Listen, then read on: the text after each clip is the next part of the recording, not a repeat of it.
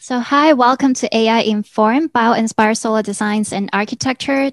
Today is the first day, so today we will be giving you a series of four very, very short talks, each ranging from 20 to 30 minutes. And the goal is to introduce the four core idea of this workshop. So the first is solar design, second is bio-inspired form finding, third one is cellular automata and aggregation, and then the last one is artificial intelligence and human-machine interaction. So this workshop is about the technical capacity of these ideas as much as their histories and theories, their social economic values, and the possibilities of synthesizing them. So the talks are very important in that we will try to introduce how we think these ideas can come together in a combinatorial pipeline, but more importantly, we wish to raise questions around them, including the automation of design, the integration of different forms of intelligence, and so on. So we will have a more interactive format and have discussions with you to reflect on the pipeline together. So the pipeline is not a definite solution, but as a starting point to raise more questions. After the talk, we will have a Q&A section and a comfort break. And in the second half of the day, we will have an exercise together to shape your own design brief and kickstart your projects. So let's start with introducing AI Inform. The goal of our workshop is to extend beyond the technical exploration to a systematic formulation of these four core ideas. In other words, we're aiming at an exploration to the future of design, where we as designers are constantly challenged by the constant change in context by layers of incoming data from different sources, from human machine to artificial natural. So let's start with human machine, which makes our main title AI Inform. So AI Inform explores artificial intelligence informed design flows with a focus on solar designs, where form finding is not taken simply as an optimal resultant shape, but information that informs energy circulation. So such form information comprehends beyond a single unit to the aggregation of units that operates in a straight relationship with an environment and available energy, facilitated by information and energy feedback. The design process to which is also enabled by circular feedback between human and machine intelligence. So it's AI informed by information. That was a joke anyway. So we wish to develop a critical understanding towards how human and machines can interact in developing diverse combinatorial pipeline through the exchange of information. So it is not just AI generating some forms or generating some images, but how different intelligence inform design, from designer intuition to algorithmic generation, and how information is being used within design as sets of iterative decision-making processes. This means that we're not only interested in what the digital tools make available, but what these intelligence are modeling behind, from natural to artificial processes. So we define AI as both rule-based or agent-based systems and machine learning systems, both of which we will experiment with in this workshop. The former involves the design of models within set of rules, where we will study specifically cellular automata and evolutionary algorithm. The latter achieve intelligence with machines that define their own rules based on available data, where we will study specifically pix-to-pix and AI image processing technique. So more specifically, we do not wish to take pix-to-pix as a mere form of playing with some images, but how we can extract information from it that guides our design strategies and translating between 2D to 3D information, from pixel to voxel. Most importantly, take a critical evaluation of why we need to use machine learning within design. What it is that the machine learning is automating, and how does it impact us, like designer intelligence, where creativity is transcended from causation to correlations, from small to big data. So this shows a means by which designers can describe and capture how the immaterial of information may be manifested in physical forms and vice versa. So such kind of probabilistic approach implies a measure of the amount of possible arrangement within a certain system. So this is an important question to ask. For instance, when we are running an evolutionary algorithm, we can leave it to go through 10 iterations or 100 iterations or 1,000 iterations or even 10,000 or more. So when do we as designer know when to stop the algorithm? So that's a problem of entropy. In an ever-mounting terabytes of data, our computational capacity is always limited, so we're always challenged by such kind of limitation. So for instance, the other day, Alberto were running 1,000 iterations on his computer, and he used 107 gigabyte. So that is just unrealistic for every situation, a design situation that we have to face. So entropy, this problem of entropy, is a notion immensely important to us, not only because of its ability in evaluating and organizing information, but also it ties information to energy, to organize within a strict available set of energy. So entropy ties the reading of the amount of disorganization in some information with the amount of energy that is unavailable to do useful work. So this brings us to the social economic background of this workshop, which is solar design. Here we shall explore together the more profound significance of entropy from a system perspective to understand how we may utilize it within our design pipeline. So this is some familiar images of renewable energy systems. Planners often go out of the city for planting solar farms. This contributes to a loss of solar energy in cities from direct and indirect sources. For instance, reflection from buildings and reflective surfaces, corners unused, large open spaces at public areas like universities. The challenge is to make solar energy attractive for diverse building component topologies. For instance, we can use handrails on balconies, we can have solar cells embedded on roof tiles, and etc. So instead of having to transport solar energy from very far locations, sometimes provoking direct energy competition model within with our greenery. For instance, you can see that in the planting of the solar farm, most of the green areas are removed. So that's just funny. So we are thinking that photovoltaic arrangements with more organic design can help to embed solar devices in urban structure. For instance, you can charge your phone directly from light harvested on a plaza bench, etc., where we can localize energy generation and consumption. So how is it made available? Besides design, the recent material advancement, including thin film technologies, carbon-based and smart materials, for instance, self-cleaning nanostructures, electrochromatic solar cells are flexible and lightweight, customizable and economic via techniques like spin coating. They are also very efficient under low or diffuse lighting and low voltage conditions. So meaning that we can put solar cells even indoors. So they're not just existing on the rooftop, but really diverse topology. In particular, carbon-based materials enable us to parallel biomimicking and generative designs with energy exchange mechanisms of organisms. So basically, we're moving from the era of pure silicon to an integration between silicon and carbon.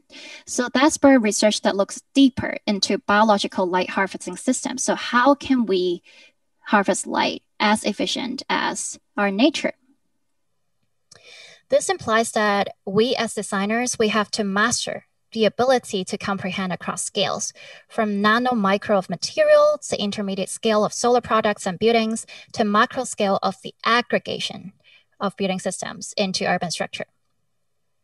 So one of our goals, the most important one in holding this workshop, is to diversify the available solar options. Just as you can see that, for instance, in a forest or in a coral reef, each plant develops its own solution to harness power. So we're imagining that in the future, users should also be able to matchmake between their social economic needs and different designs according to various parameters of social and environmental, including different light intensities and stuff like that. So meaning that we will have to have hybrid solutions across scales. This actually has a more profound implication in a society, because if we're saying every user can generate its own topology with different design, meaning that we're decentralizing energy, not only in energy consumption, but also in energy production, not anymore entirely relying on large-scale power plants, but embedding the ability to generate electricity across urban fabrics, where a systematic measure of the organization between all these elements that forms a distributed network is crucial.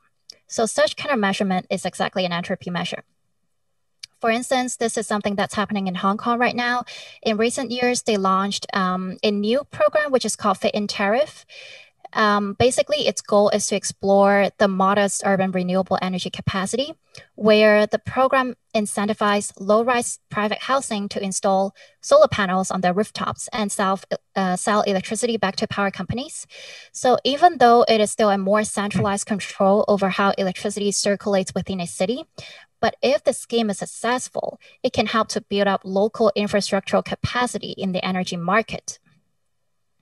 So the design of the form finding is not merely just the form itself, but also how it can enable individual users. So if we go back to the notion of entropy, it is increasingly significant in the rise of distribution and decentralization.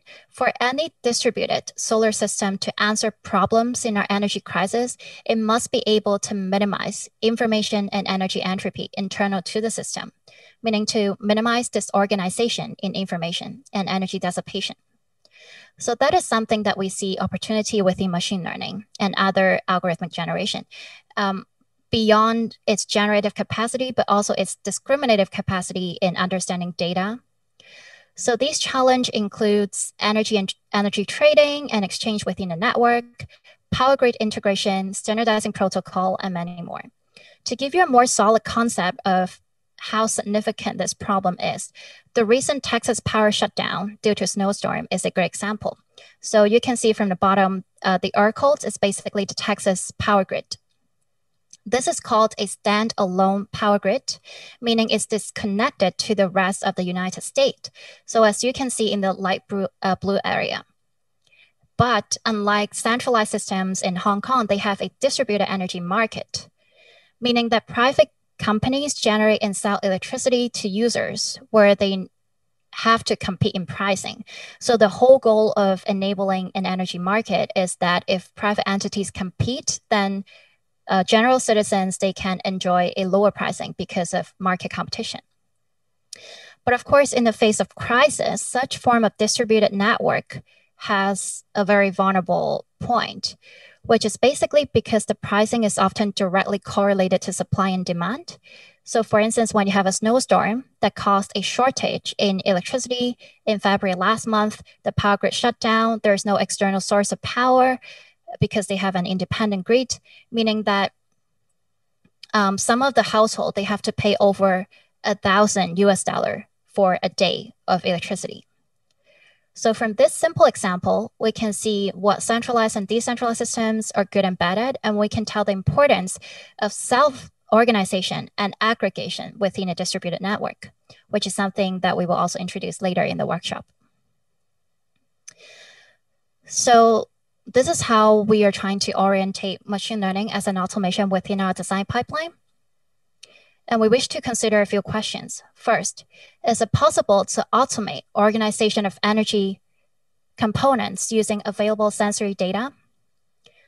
So this is something to consider when we reflect together the possible deployment of combinatorial pipeline by the end of the workshop. So you see on the screen here, the actual pipeline where we have split into different regions. The first one is to identify socioeconomic context and then to know where you can actually gather solar data. The second one is how you can synthesize between mathematic models, bio-inspired, and generative systems into delivering a preliminary form. And then both of which is going to fit into the solar analysis, which we're going to use evolutionary algorithm to optimize via collected solar data. And then we're going to use machine learning to automate this progress because of heavy competition. So later, David is going to introduce in more details how we're actually going to position the pipeline. So, but before that, we must understand what kind of aggregation we're aiming at. For instance, if we have just one form, how do we manage to scale it up to a city scale?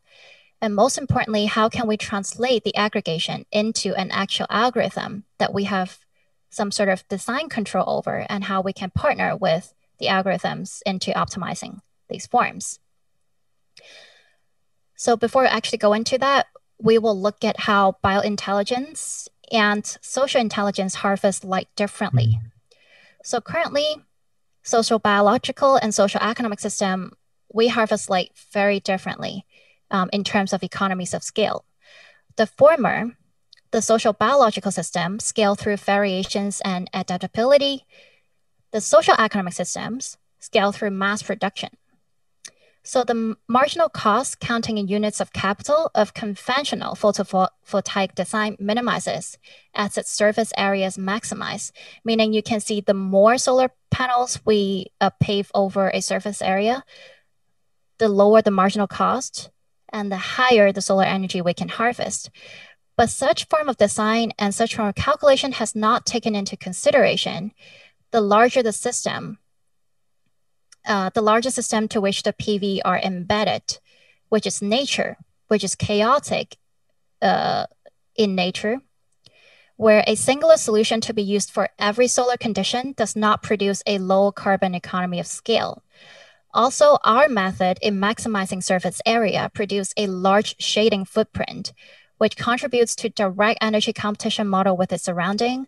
For instance, you can see like really large areas of trees are removed for planting farms. And in a coral reef, every coral has a different topological solution for the same problem of maximizing surface area to harvest light. So all of these different local topology work together to distribute energy through diversity. And our job is to understand how they adapt to each other as designers. So if we are to synthesize designer and machine intelligence for Bao-inspired form finding, to embed solar designs in our urban environment, we must be able to capture beyond their form, but also how forms enable their information and energy exchange process. And think about how each component can be embedded across scales. So this points to our last core idea, which is aggregation. The challenge in aggregation is that the more of the same component we put within a system, not only the good side enhance, but also the bad side enhance. For instance, if we put some conventional silicon solar cells together, we would expect that the more cell we put in, the larger the energy we can generate. But it is not always the case because we will have resistance in a network. So have you ever wondered why there are like white lines or spacing between the solar cells or PV devices? Anyone here have studied physics? Do you know why there are white lines in the solar cells?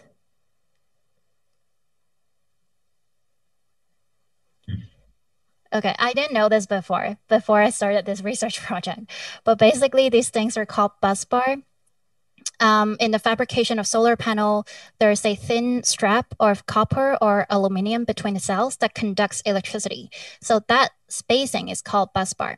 So it basically separates the solar cells to conduct a direct current and then collect electricity to the solar inverter.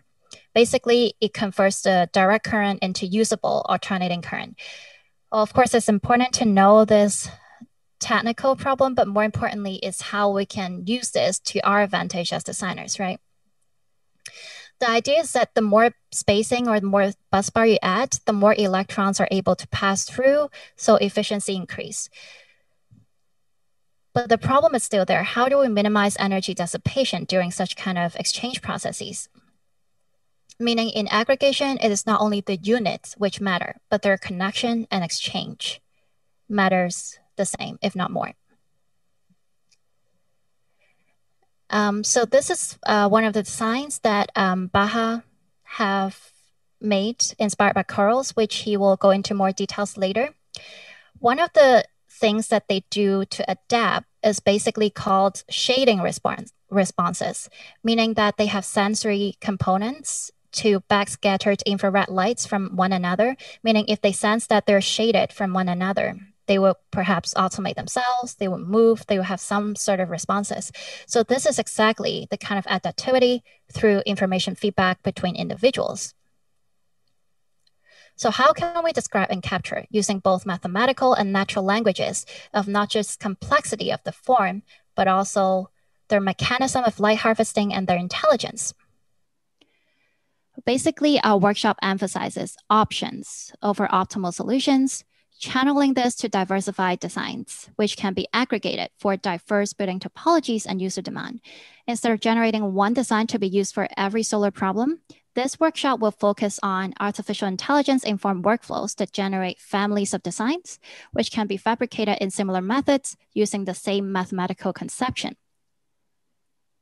So just a brief recap of our objectives, after which we will soon have a 5-minute break before we go into the next one so we can let things sink in.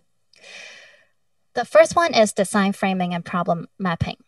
We realize that as designer, most of the time, it's not so important to prove our solution, but it's more important to prove our problem. So how do we actually identify a problem space that's worthy of intervention? So one of our exercises would be to identify and evaluate prospective strategies in intervention for solar design. And then we have to prove why it's important to do it. Why don't we just use the conventional way of flat silicon solar large panels? Why do we need to have diverse, complex forms that might be harder to fabricate? What is the value in our design? So the second is bio-inspired form finding. Basically, we're researching the relationship between data and nature for form finding strategies. And we have to locate the relationship between light harvesting, form, and variation using visual algorithm and rule-based generative methods. The third one is aggregative decision making. So basically, it means that the creative design process is a constant iteration between forms and information, and we have to consistently evaluate it between design intuition and algorithm generation. For instance, a certain form that we arrive at might seem optimal at a local scale, but does it imply that it's still the same efficient at its global topology within its adjacent environment, and why? How do we even arrive at such conclusion? The fourth one is human-machine interaction. Basically, we have to understand our future as an opportunity to be explored by human-machine interaction. The product of design is at the same time the pipeline. So we have to understand our task in terms of designing solar systems. What are the tasks? How can these tasks be distributed between designer and the algorithm? And how do we negotiate iteratively between these different intelligence? The last one is called information literacy. Basically, is to raise awareness in the search, organize, and communication of information in its varying format, especially for decision-making and learning processes, where information is consistently being presented and communicated between different humans and machines. A specific concern is between 2D and 3D data. So how can we translate between rule-based and machine learning system with these different data formats? It's proving the problem as much as we're proving solutions. So let's just briefly also go through a timetable so we all know that what we're going to do every day. Schedule, day 1. We are almost at the end of the first talk, and then we'll have 3 more, and then we're going to have Q&A. And in the second half of the day, we will have an exercise that we map a context and data, and then you'll have to submit your design brief. Tomorrow, we're going to have an amazing form finding technical workshop with Grasshopper with Baha. And then in the second half of the day, we will review and develop the design exercise. So you will have time for Q&A, for tutorials, individual tutorials and stuff. And then at the end, you will submit a draft of the form. On the third day, we will start fresh with a Q&A section where we troubleshoot some of the problems in your design pipeline. And then we will use Ladybug and WAPs in simulation. And also we will review the design at the end of the day. And you will have to submit some images for machine learning training. On Thursday, it will be the day before the last day. So it will be the draft submission and review. And then David will bring us through a machine learning demo. And then we will go through a design push and develop presentation slides. And then the final day, it will be for final review. So we are at day 1. This is basically the 2 things that we have to do today, is to find the context, find your mathematical inspiration, and find your biological inspiration. Again, some people are interested in the final outcome. So we are expecting that you will have a bio-inspired solar design in a 3D model. You will export it in .glb format. You will have a simulation model with solar data. And you will present some slides to explain your final design process and some high-res rendering images. You will also have to explain your own pipeline, like how you're troubleshooting the differences in data translation and stuff like that. And finally, the most exciting part is that we will organize for you a web VR exhibition. So all of your 3D objects is going to be in a virtual space where you can just, like, people can just come and look at your work. So very soon we will have a 5-minute comfort break. Before you go into the break, I just wish you to take in this question. We're going to have 5 minutes, and then me and Baha will talk a little bit more on bio-inspired form finding. Cool? Okay, I hope that wasn't too overwhelming. I hope I'm still seeing some smiley faces. 5 minutes, and then we're going to come back. Yeah? Yep. In a bit. Yes. Awesome. You will have the recording afterwards, as I